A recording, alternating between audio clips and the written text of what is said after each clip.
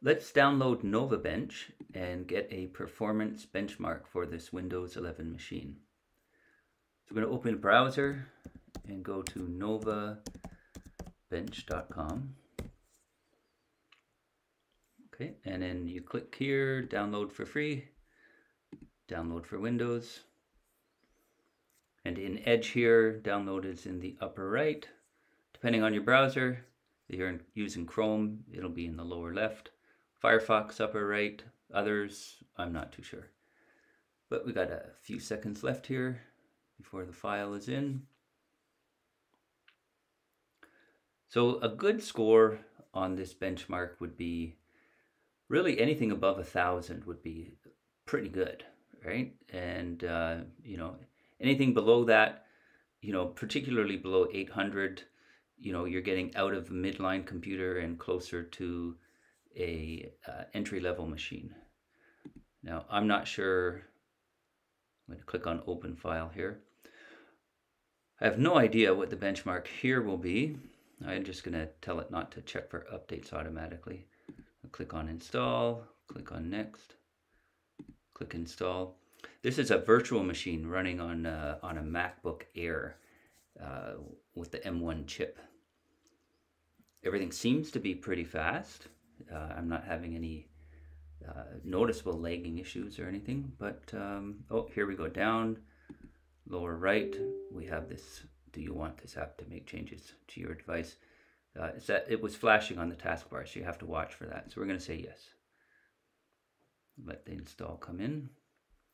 We can close this browser. Here's the install. Click finish. And Novabench should come up in a moment.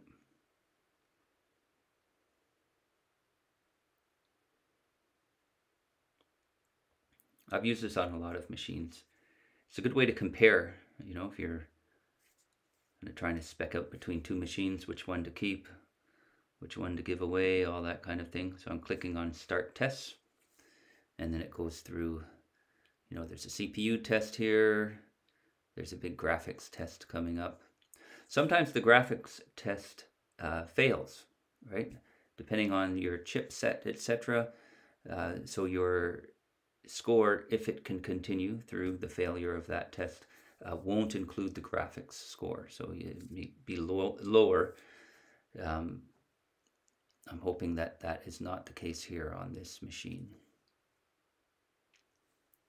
My development machine tests in at about 2200, a little bit more. Higher the number, the better. So we'll see how this compares to my development machine. Okay, there. Oh, it's loading the graphics test. So this is a 3D image.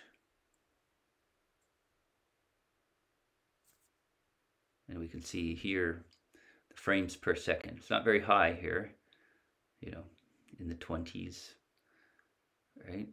No, it's hitting 30 at times. Not great, but not as bad as I've seen on some other machines. And we're pretty much done. Okay, 428. That doesn't surprise me. So this is very, entry level as machines go, but it is a virtual machine running on a MacBook Air with only 8 GB of RAM. So as you can see here, it's sharing half that RAM. It's only got 4 GB. The minimum suggested for Windows 11, I'm sure, is 8 GB or higher. So I'm pretty happy with that. I can do some Windowsy things here on the Mac and get things done. Oh, and this is what I was talking about actually. So the graphics score was not successful. It didn't successfully run that test. So obviously there's graphics running here. We did have some frames per second. So this score would actually be higher, whatever the graphics score would be, if it had been able to successfully add that on. So it's not quite as bad as it looks, right? And it certainly doesn't feel bad. Things seem to be loading fairly quickly on this virtual machine. So I'm pretty happy with it, and hopefully this has helped you to benchmark your own machine.